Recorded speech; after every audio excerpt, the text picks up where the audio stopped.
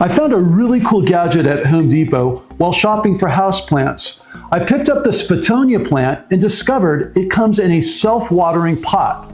I'll take it apart and show you what's inside. It has an outer reservoir container that holds water and an inner soil container that sits suspended above it.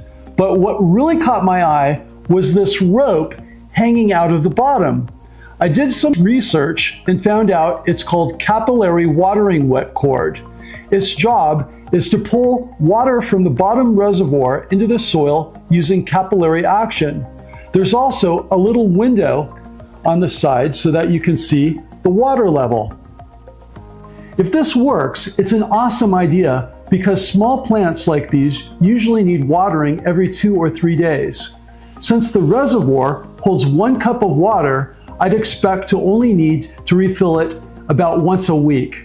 By the way, I'm Tim, an electrical engineer who applies engineering techniques to gardening and agriculture. I want to run an experiment to see if the system actually works and maintains a good moisture level. To do that, I'm going to use a VH400 soil moisture sensor and a VegeHub to read the sensor and send the data over Wi-Fi to vegecloud.com where it will be stored. I'll set up the hub to take a moisture reading every 4 hours for the next 7 days. The VH400 sensor is waterproof, rugged, and won't corrode, so it's a great tool for this test. I've filled the reservoir to 100% on the window, and now we just have to wait for the results to come in. I placed the pot and the soil moisture sensor system under this grow light and ran the experiment for almost 2 weeks. The soil moisture results were surprisingly good. Let me bring up VegeCloud and show you the graphs of the soil moisture over the last 2 weeks. As you can see, over the last 2 weeks, the soil moisture has linearly decreased from nearly 70% down to 8% VWC. This spike here is where I watered it yesterday so it wouldn't die. The ideal moisture range for potting soil is 20 to 40%. You can see that the soil stayed sufficiently wet for 12 days. The reservoir was depleted after 4 days, and then the soil continued to dry out. As I mentioned, my experience with small potted plants like this is that you would normally have to water them at least every 3 days.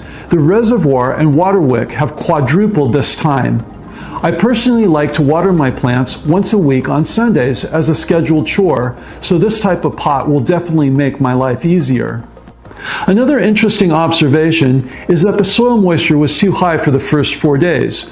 When the soil moisture is too high, it can rot the roots and deprive them of oxygen. My recommendation to fix this problem would be use a smaller water wick for a plant of this size. I want to show you one last cool thing that I did. I set up a time-lapse camera to take pictures of the watering wick to see it transport water over a period of 12 hours.